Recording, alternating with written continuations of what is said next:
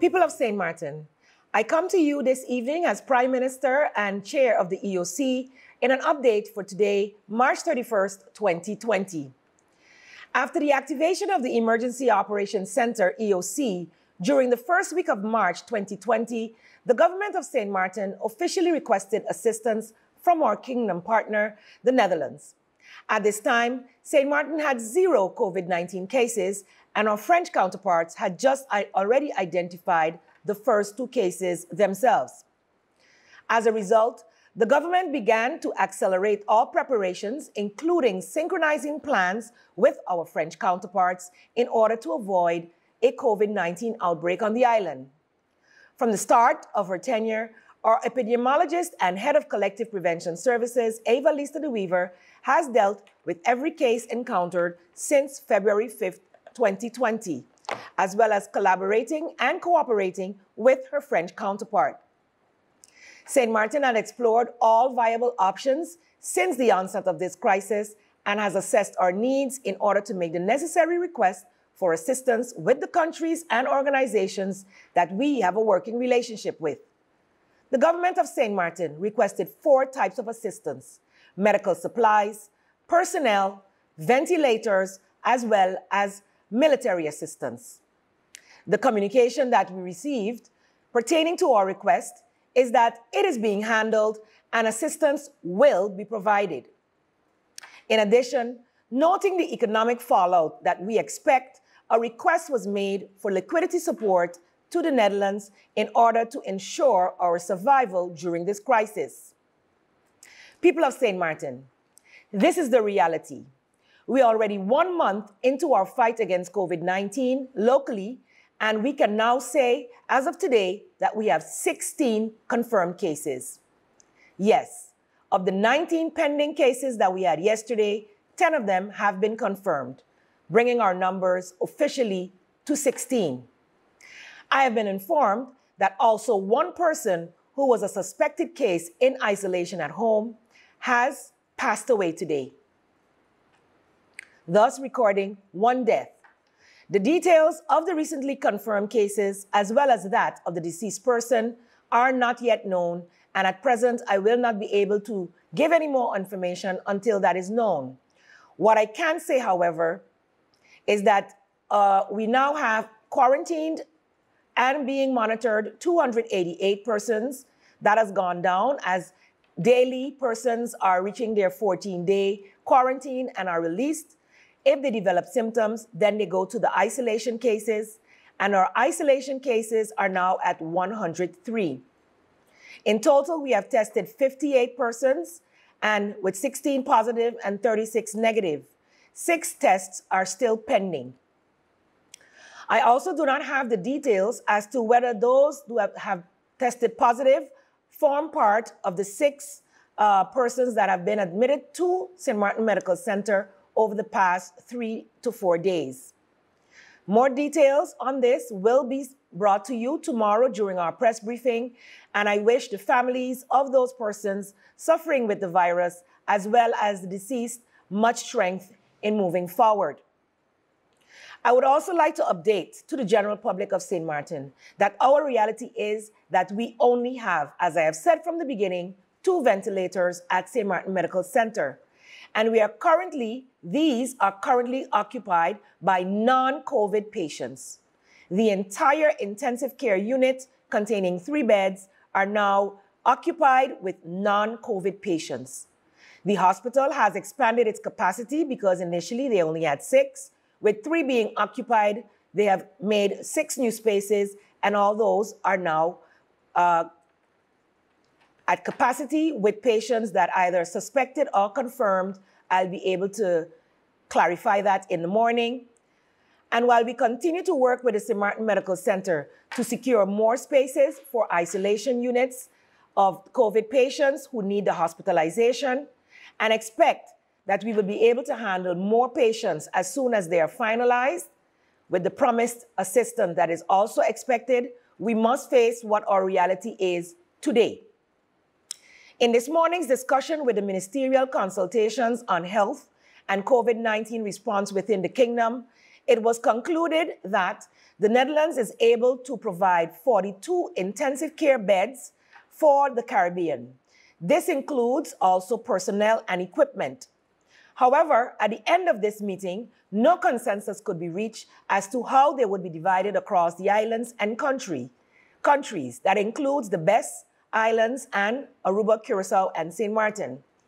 After much discussion, and I must say with much agreement from our partners in Curacao as well as St. Eustatius, St. Martin was able to secure 6 intensive care beds, plus the necessary support, including ventilators, equipment, and personnel.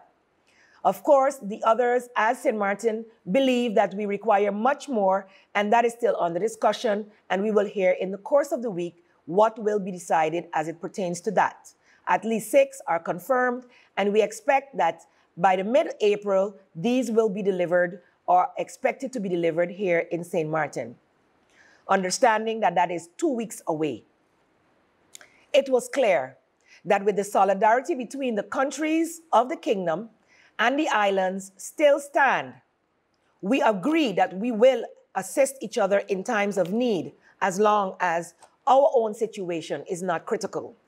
Right now, the situation on St. Martin is critical where capacity is concerned, as we have warned over the past month. We know that even with 6 additional IC beds, that this will not be sufficient, seeing that today we have 16 positive cases.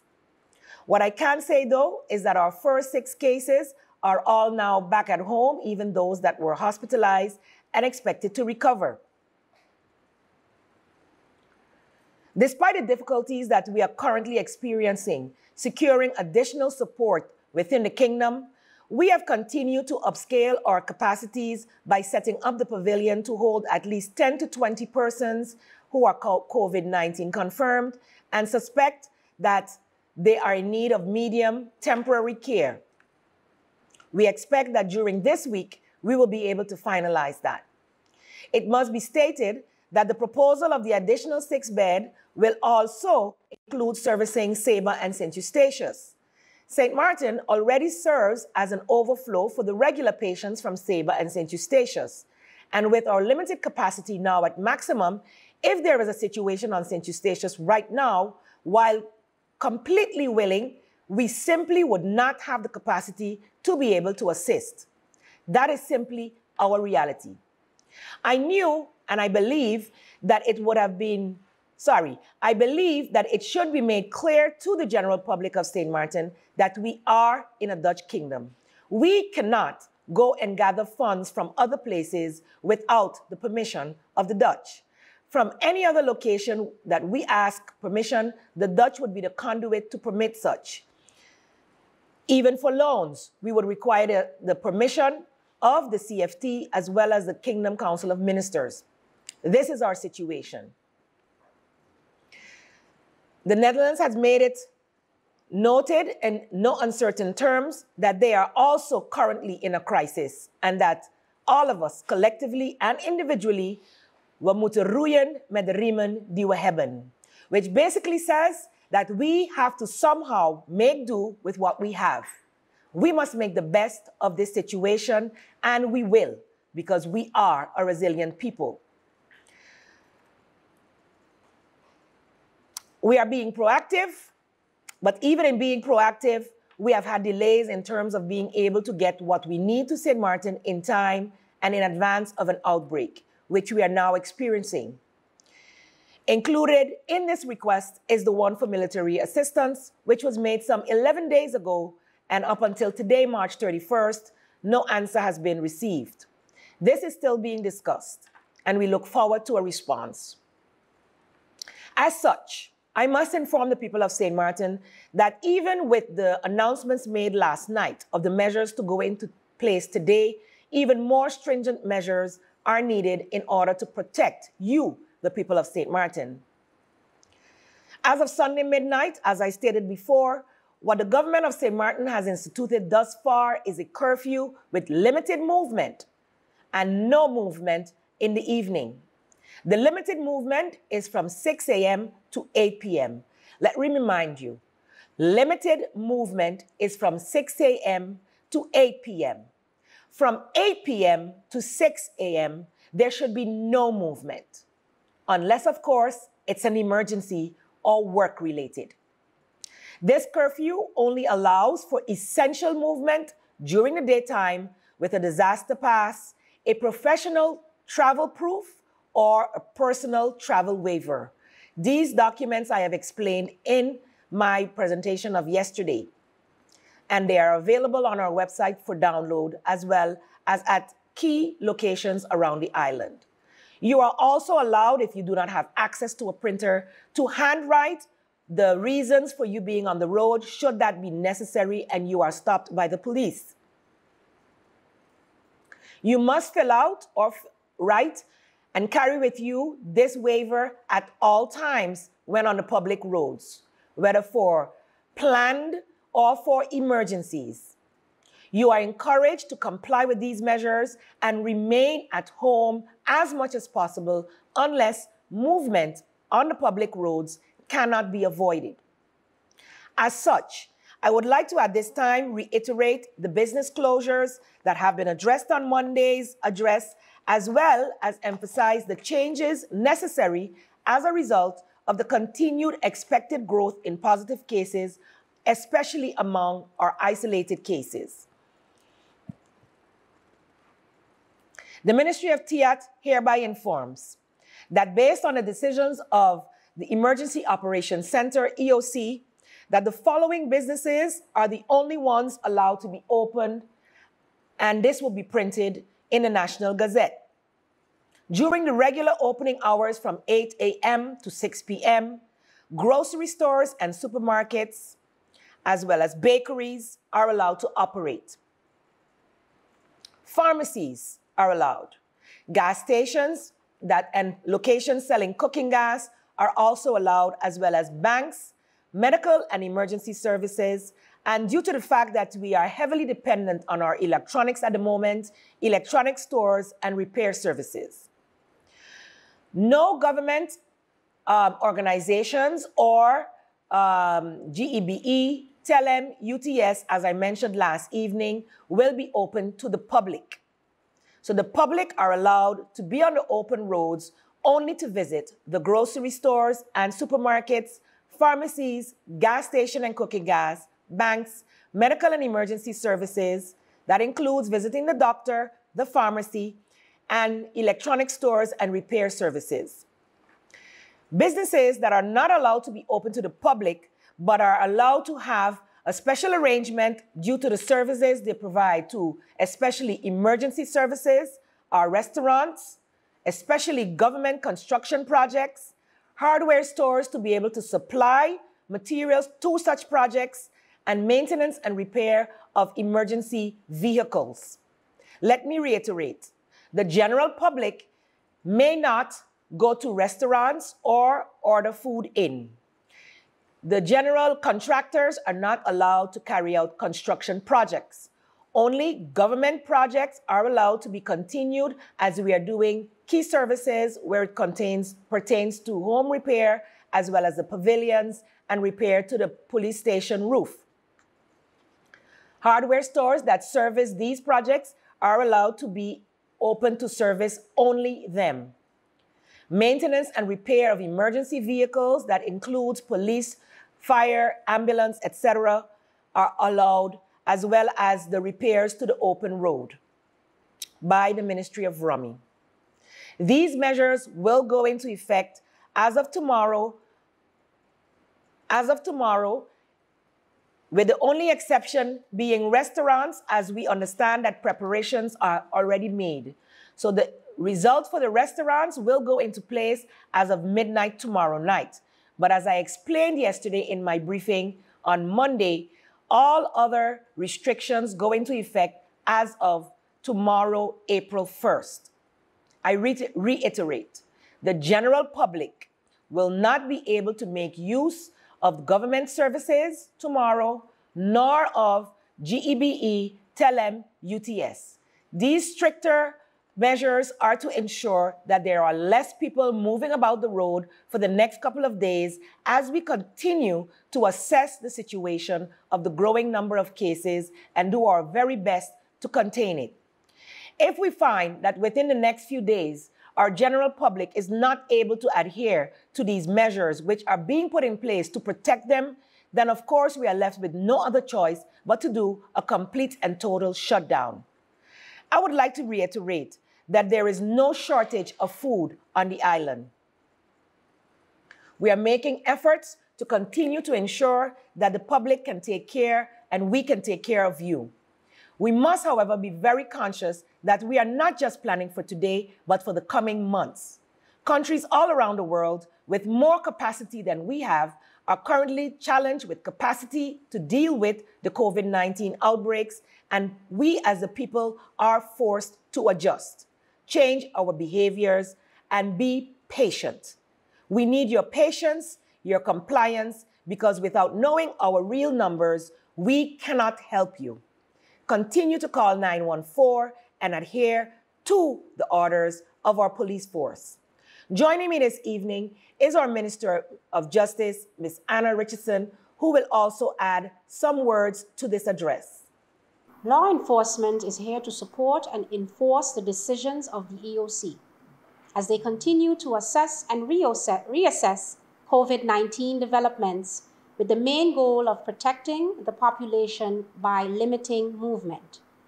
There are movement conditions in place that require all persons utilizing the public roads to be in possession of a valid form of identification, provide a letter of either professional travel proof, personal travel waiver, certificate of exemption, or a disaster pass. Persons found on the roads or the public streets during the hours of 8 p.m. to 6 a.m. risk being arrested. Many of our residents appear to still not be taking this pandemic as serious as needed, and as such are maintaining close proximity, socializing, and unnecessary presence on the public roads. We strongly advise against this and are asking residents to remain at home as much as possible. As Minister of Justice, I take this opportunity to say thank you to Chief Carl John and the entire front line of the justice chain, along with all medical and care staff that are working tirelessly in service to the population of St. Martin. With that said, I'm asking the public of St. Martin to take all measures of precaution with healthy hygienic practices, consuming supplements to build and maintain a healthy immune system, and to please adhere to the regulations being implemented by the EOC. Thank you. Thank you, Minister of Justice, for adding your words of encouragement to the people of St. Martin. I would like to reiterate that on Monday, I read the entire regulation as to what was allowed, and just now reiterated that some of the changes we made have been adjusted. I neglected to mention some of them, and I think this will put confusion in the minds of the people of St. Martin, so I will repeat that the public, the general public, is only allowed to go to the grocery or supermarkets, pharmacies, gas station, cooking gas, banks, for medical and emergency services, and to the electronic stores and repair services. Shipping and cargo companies will continue to operate as that is key to being able to provide food to our island. Funeral services and cleaning and garbage collection, of course, will continue, as well as media outlets and public transportation.